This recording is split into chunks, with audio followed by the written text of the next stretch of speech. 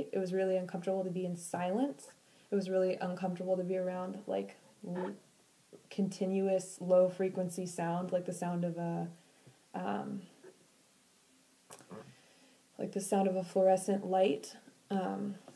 It was also difficult to be in loud sound, like at a movie theater, at an action movie. I couldn't really go to like loud movies or be in really, really busy, loud restaurants.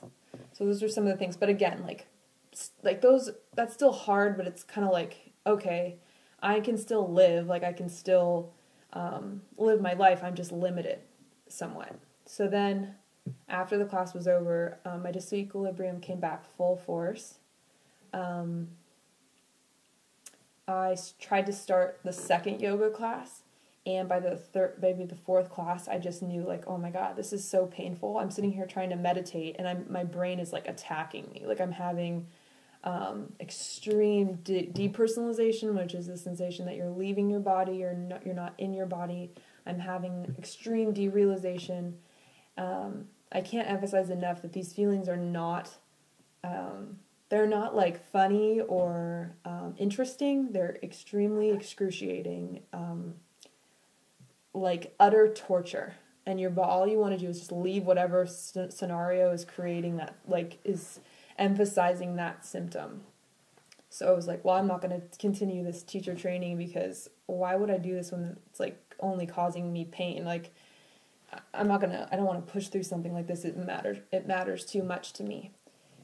So I left the class, but I should say that my parents, before that happened, left California to live in Florida, and I was living with my grandma at the time, and that relationship was really tumultuous because my grandma and me aren't like ever been super close, and how do I err on the side of like not giving away too much information?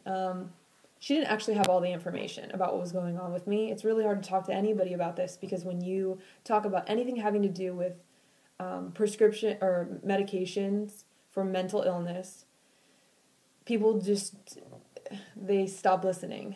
They're listening, but they already have made an assumption that you don't really understand what's going on for yourself. You don't have good self-awareness, that you are mentally ill, that you're crazy, and the list goes on. And there's really not, at that point, there's not a lot of dialogue because people don't really want to sit there and educate themselves about an issue.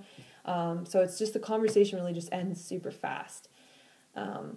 So I didn't put my situation out for a lot of people to discuss it because I already kind of knew what was happening to me at some point. And it didn't seem like a dialogue. So she didn't really understand what's going on. So I'm with my grandma. My folks have left, which is like kind of my support system. So I'm vulnerable. Then I've had to leave this yoga class and a business class that I signed up for because I physically could not stand the sound that I was, like the lack of sound, the meditation, the echoey space. And I was having a bit of, and then just like the social ramifications all made my symptoms way worse. And then I had this argument with my grandmother, and I ended up leaving her house to go stay with my best friend, my ex-girlfriend, who's now my best friend, in San Diego. And I'm with her, and we go to get my food stamps like reimbursed. And I'm in downtown San Diego in a high-rise. And I don't know if you've ever been to a food stamps office, but they're already kind of like desperate. There's just like a sense of desperation where people are trying to feed their families, and there's crying babies and just every make and model of person, trying to get food. If you are a person who believes like that these are entitlements, please pay a visit to a food stamps office because you will see probably the most desperate accumulation of people you will ever encounter. So I'm there, I sit down to fill out my forms, and all of a sudden I had the same feeling of leaving my body, and then I started having a new symptom, kind of a new reaction where the sound in the room was like here. So everything I was experiencing was attacking me.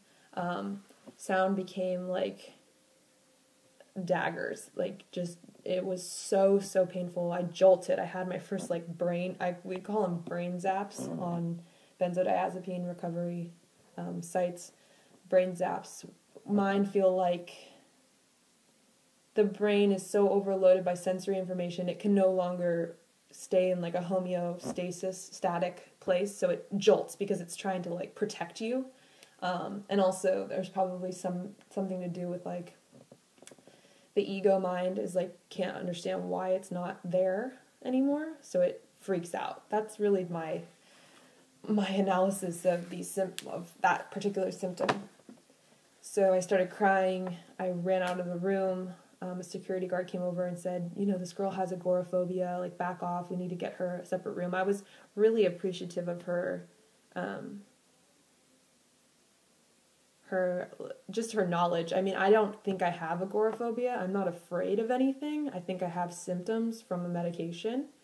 So ultimately, I started having extreme sound sensitivity. And the biggest thing I forgot to mention is somewhere along this journey after I came back to San Diego, my cousin, I posted something about benzos and, like, how they're so dangerous, because I knew some of this was, like, a result of that.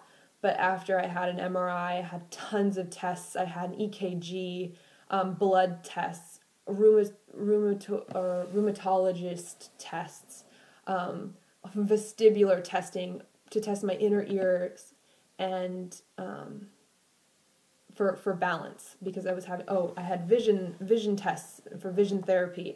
I had every single test you can possibly have, and I'm as healthy as a horse on paper, and yet I'm experiencing symptoms that are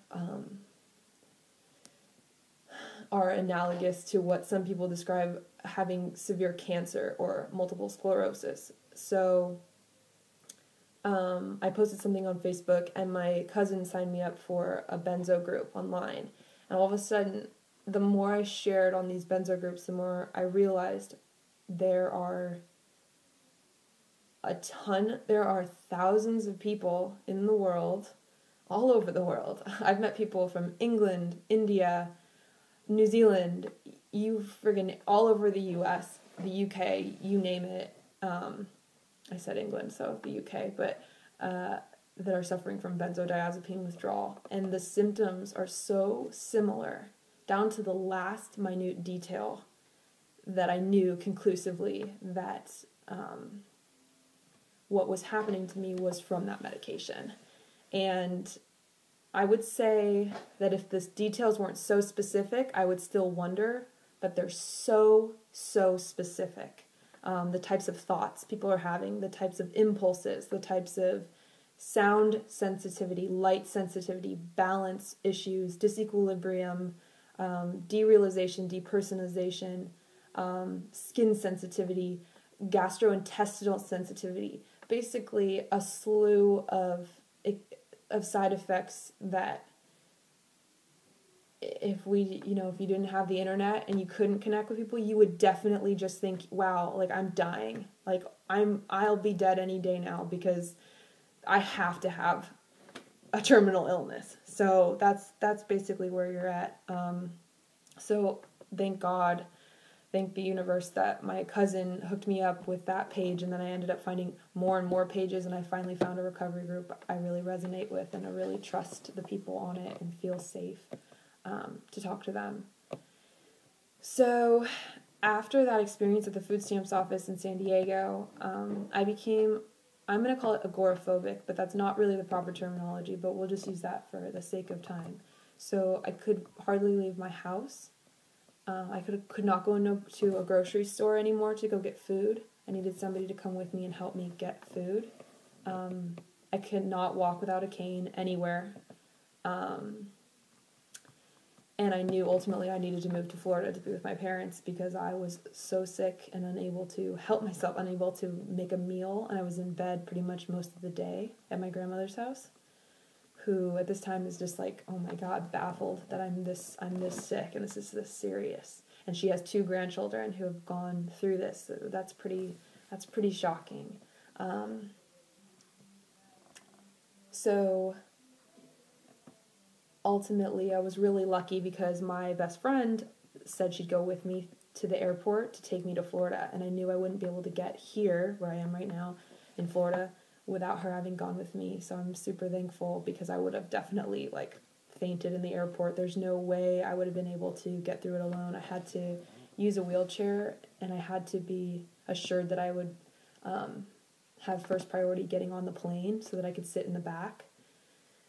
And I took melatonin to just conk out, because I knew if I experienced everything that was happening to me, I would have ended up in the hospital, and they would have put me on a benzodiazepine, which started this issue from the get-go. So, and I have a real lack of trust, obviously. I hope understandably, there's no trust in me now for these medications. There's no space in my heart to be open-minded to a medication that when you come off of it, it destroys your life. You know, it's one thing to have panic attacks, and it's quite another to not be able to leave your home at all, or like feed yourself. I mean,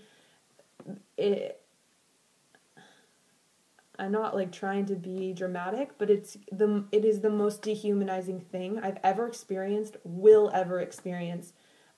Like, sign my name on the dotted line. And I'm not even the worst off of the people that I've talked to online who are not being taken seriously because the people think that they're crazy.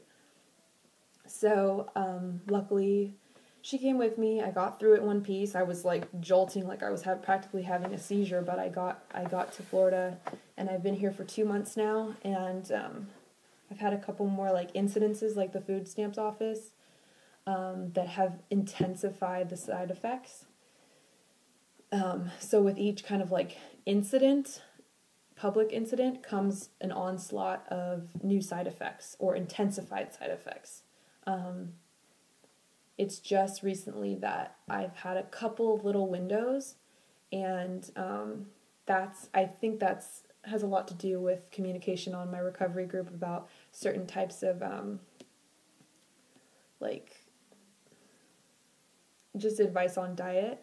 I guess like really fishy, oily fish are really good. We've been trying like sardines in our group, which is kind of like an ongoing inside joke, which is becoming really fun, kind of humorous. But sardines, salmon, anything just like high in omega-3s. Also, it's been said that grass-fed dairy and grass-fed meat are really good sources of omega-3, I think, and omega-7. So just getting really good sources of fat in your body can help with the disassociation. Maybe it's coincidental, but hey, I was telling somebody I would pretty much inject sardines if I thought it would help me out of this nightmare, suspended animation state. So that's really the only thing we've come up conclusively in our group, that that type of diet can help. There's not any conclusion about supplements. I've taken a lot of supplements, but I'm realizing that I prefer to get my vitamins and nutrients from the food that I eat, because hopefully most of these foods are marked so that I understand where they're coming from and how they've been treated.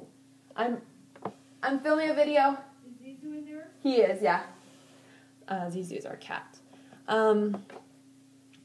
So